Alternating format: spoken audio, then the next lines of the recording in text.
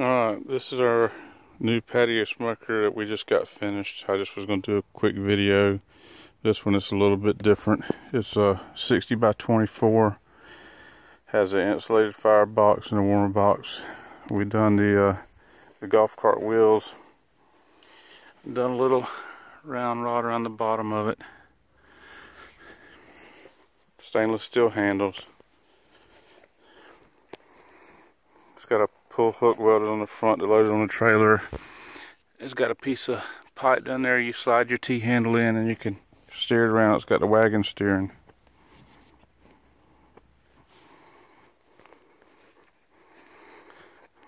Just something a little bit different.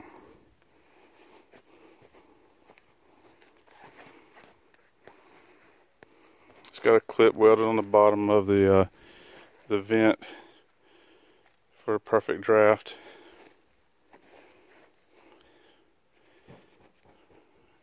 I'm happy with how this one turned out.